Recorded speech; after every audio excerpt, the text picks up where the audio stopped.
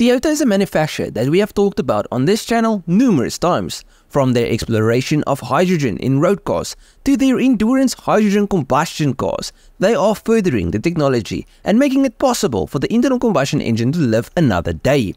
Now, this company is exploring yet another avenue towards a greener future, a technology that captures carbon dioxide directly from the air, and this tech is fitted on the vehicles themselves.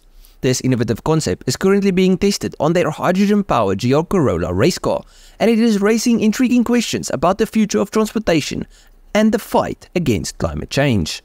Now, the technology itself is deceptively simple. Circular filters are fitted at the front of the car, capturing CO2 as the vehicle drives. This captured CO2 is then dissolved into a liquid using waste heat from the engine, creating a captured carbon byproduct. According to Toyota, this process could potentially render their cars carbon negative, meaning that they could remove more CO2 from the environment than they emit.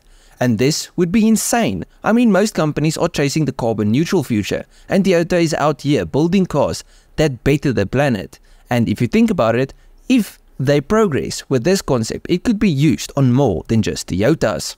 I mean, the potential benefits of this technology are undeniable. If successfully developed and implemented, it could contribute to a cleaner atmosphere by capturing CO2 directly from the air, complement existing green initiatives by working with electric, hybrid and hydrogen vehicles, and even offer solutions for existing vehicles by potentially adapting to combustion engines and being fitted to cars that run on conventional fuel. Meaning that even if you, like me, don't have the cash to buy a new quote-unquote green car, you can contribute and reduce your car's emissions by sucking some of the CO2 back out of the atmosphere. However, I do have to say that this technology is still in its early stages and still faces a lot of significant challenges. The current prototype only captured a meager 20 grams of CO2 in 20 laps, highlighting the need for significant improvement in capture efficiency.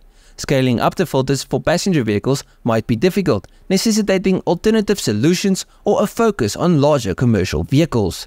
The process also creates a liquid byproduct containing the captured CO2, raising concerns about its safe and sustainable disposal. Additionally, the GR Corolla prototype required frequent manual filter changes, raising questions about practicality and waste management in everyday usage. But here is my stance on all of this.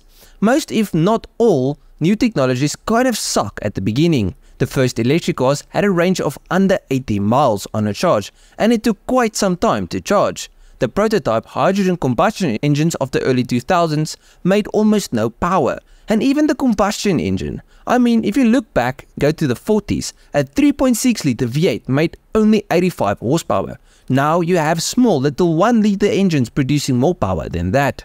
Today's challenges are tomorrow's reward. Just because it has challenges doesn't mean that we should just keep up. I think that Toyota should continue pursuing this as well as their hydrogen technology. Who knows, maybe one day our children might thank them for the planet they are given. To end it off, Toyota's CO2 capturing technology, while in its early stages, offer a glimpse into a future where vehicles actively contribute to cleaning the air. However, the road ahead is filled with challenges. Addressing these challenges efficiently and transparently will be crucial in determining whether this innovation can become a viable and impactful solution in the fight against climate change. As Toyota refines the technology and addresses concerns, the world will be watching to see if this innovation can truly take us down a cleaner path. But at the end of the video, please let me know what you think of this technology and what do you think of Toyota. I do think this is a really good idea because there's a whole lot of cars on our planet that does run on internal combustion engines, and there's millions of people that don't have money to buy an electric vehicle or even a hydrogen vehicle because new cars are kind of expensive. So giving us the option to reduce our footprint in a cost-effective manner is the only way we can really make a big difference. But yeah, at the end of the video, please let me know what you guys thought of the video, and if you guys enjoyed it, please leave a like and subscribe to the channel. Now, if you did like it, you'll most probably like most of my other stuff, so just go through my channel, see if there's something else you like. I'll check you guys in the next one. Cheers, eh?